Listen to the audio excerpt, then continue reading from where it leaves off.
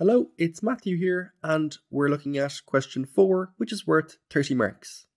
So we're shown a table that shows how many students got each grade from a distinction, higher merit, and achieved. We're then asked to complete the pie chart to show this information, and the sector for distinction has already been given. So the first thing to do is to have a look at the pie chart, and when you have a pie chart, the first thing to note is obviously it is a circle, and there are 360 degrees in total in a circle.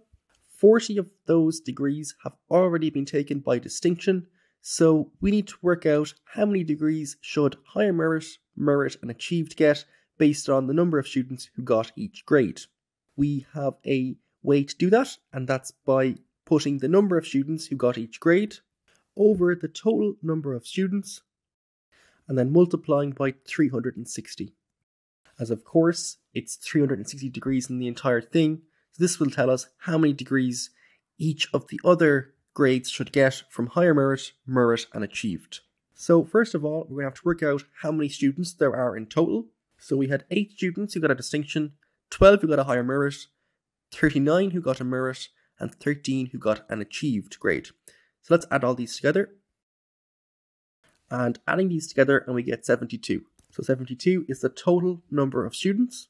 So now we're going to start with the amount of people who got a higher merit. And we're told that 12 people got a higher merit. So the amount of people who got that grade is 12 over the total number of students, which is 72, as we worked out just there. And we multiply that by 360. So let's try that now.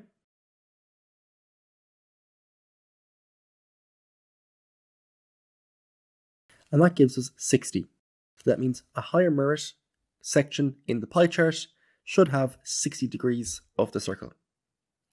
So now let's do the same for merit and achieved, and then we'll draw them all in at the end. So 39 people achieved a merit grade out of 72 students in total.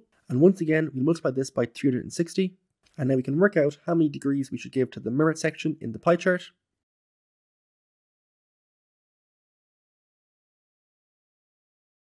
And this gives us 195, so that means 195 degrees in the pie chart should go to the merit section. And now finally, we'll do the same thing for achieved.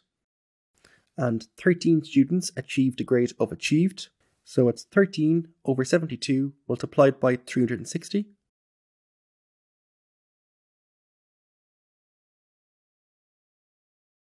And that gives us 65 degrees for achieved. So now you can use your protractor to draw in 60 degrees, 195 degrees, and 65 degrees for the 3 sectors, higher merit, and achieved. I'm going to do it on the screen now. However, I don't have a protractor here on the screen, so I'm going to have to do it slightly differently. However, using a protractor in real life is much easier. So I'm going to rewrite this and also my formula.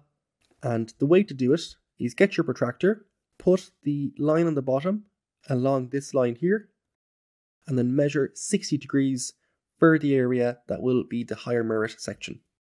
So I have 60 degrees in here. Of course, when you use your protractor, make sure that there's 60 degrees in there, and that's my section for higher merit.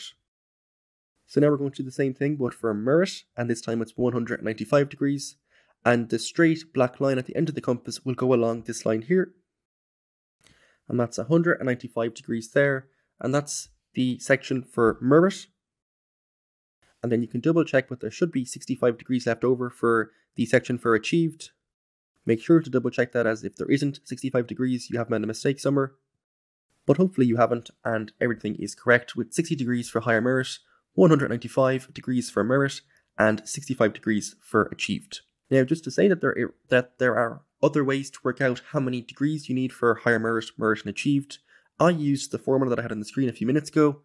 However, each of the other ways will also give you 60 for higher merit, 195 for merit, and 65 for achieved. So whichever way you prefer, you can use. However, in my opinion, following the formula is the simplest and most straightforward way. So that's our answer for part A, and that was worth 15 marks.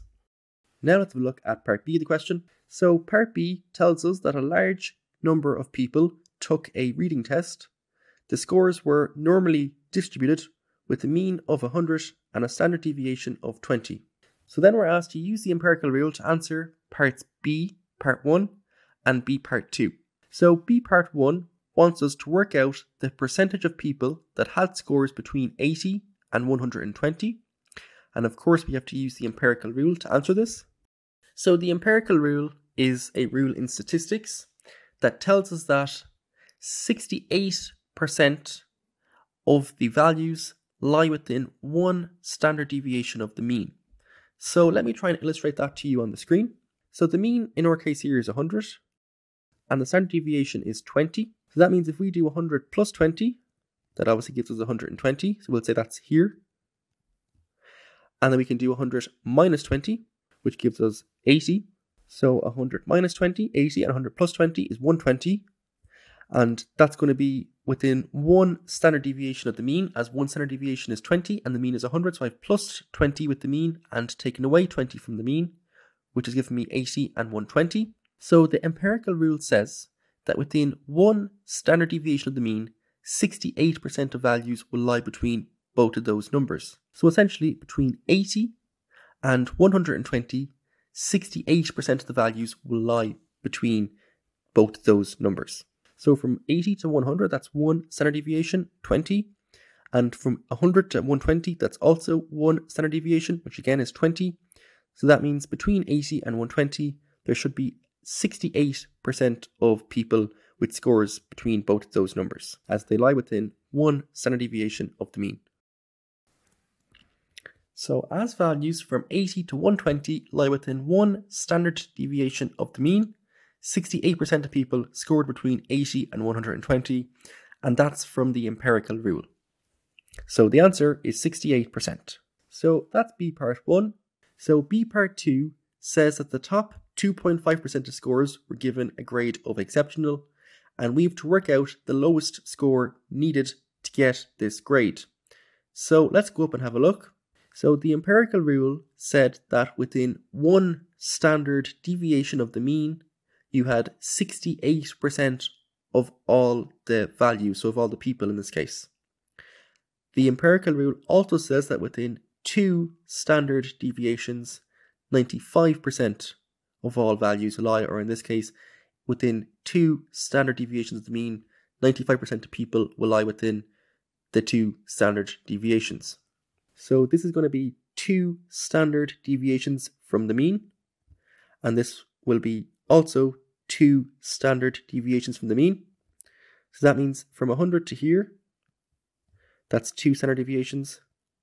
And from 100 to here, that's also two standard deviations. And we know that one standard deviation is 20, so 2 will be 40. So we can do 100 minus 40 down here, which is obviously 60. And we can do 100 plus 40 up here, which is obviously 140. Now the empirical rule says that within two standard deviations of the mean, 95% of values lie. So that means between 60 and 140, we have 95% of all the values, which of course leaves us with the other 5% of people. So of the other 5%, 2.5% will be lower than 60, and 2.5% will be higher than 140. And remember, we're trying to find the lowest mark needed to be in the top 2.5%. So we've shown that from 140 up, that's where the top 2.5% of people are. As between 60 and 140, you have 95% of people. And then you have the 2.5% that are lower than 60. So that leaves us with the people that are above 140 will be in the top 2.5%. So they're within two standard deviations of the mean, the positive side. So obviously you're going to be plusing the two standard deviations on, which we did. So it was 100 plus 2 times 20, which is 100 plus 40, so 140. So the lowest mark needed is 140, and that will get you in the top 2.5% of people who took the test. So just to recap, the mean is 100, and we're going to be plussing twice the standard deviation, as this will leave us with the top 2.5%. If we wanted the bottom 2.5%, we take it away, but it's the top 2.5%, so we're adding it on. So 100 plus 2 times 20 is 100 plus 40, and 100 plus 40 is 140. So the lowest score needed to get in the top 2.5% of scores to get the grade of exceptional is 140. So parts 1 and 2 there were worth a combined 10 marks. And now we're going to have a look at the next part of the question, part C.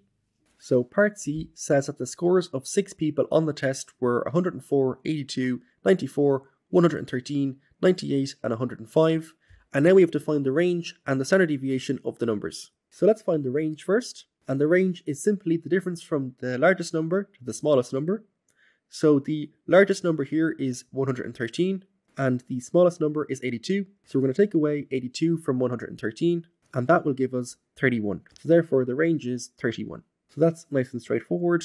Now let's try and find the standard deviation, which takes a small bit more time. You have two ways to do this. You can either use a formula in the formula and tables book or do it on your calculator. And I'm going to do it on the calculator. So I recommend taking out your calculator and following me along on the screen to work out the standard deviation of these 6 numbers. So if you have a Casio calculator, it should be the exact same as the method on the screen. There's the older ones or the newer ones, but both methods are very similar, so you should be able to follow along and complete the question to work out the standard deviation. So the first thing to do is you need to put your calculator into statistics mode, and to do that you're going to click menu and then 2, and then you should get this option on your screen here, and it's going to be 1. And then you'll have an X in the top and then the numbers 1, 2, 3, 4 all the way down on the left hand side. So now we're going to type in our numbers. So it's 104, 82, 94, 113, 98, and finally 105.